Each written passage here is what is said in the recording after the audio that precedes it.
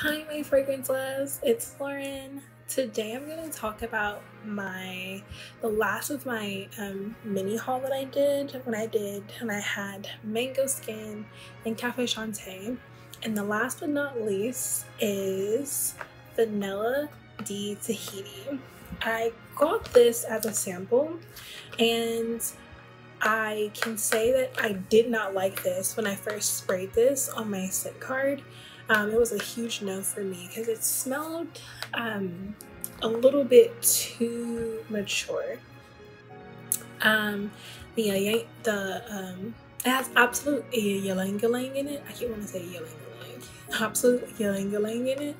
And I think that that's what's like getting me the most out of this. Then it has vanilla and amber and sandalwood and all that kind of stuff. But the initial spray of this was not good for me. The dry down on the end was perfect. I love the dry down of this. And the dry down for me, it takes like 40 minutes and then I can get past it. But this is from Perris Monte Carlo. And it comes in this really nice, good bottle. Love it. Its spray is really nice too. Yeah, I don't regret buying this. I just the initial spray is just not what that is for me. Yeah, it's super mature on the initial spray. But let's see what they say. I'm on Lucky Scent's site and it says that this is a native to Central America. It's a symphony of warm, exotic, and gentle sweet notes, enveloping vanilla enriched in floral notes of ylang-ylang and champaca, while enchanting warm notes of amber mingle with musk and sandalwood. And like I said, I can say that the ylang-ylang is, you get that, like the first, it's there. But it has notes of absolute ylang-ylang, absolute of champaca, vanilla of Tahiti, CO2, amber, sandalwood, and musk. It's $190 for 100 ml. And then on Lucky Scent, you can get a 0.7 milliliter sample for $4. Out of a 5, I will give this fragrance a 3.5. I think you have to like absolutely ylang-ylang, not just like a ylang-ylang. You have to actually like absolutely ylang-ylang because that's what's giving me this mature scent.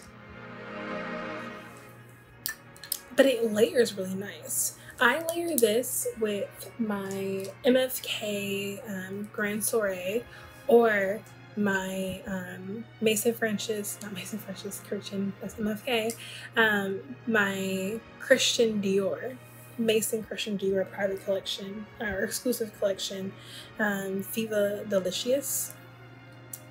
This layers well with both of them. Love the layering of them, especially like when it dries down. It's so great. Once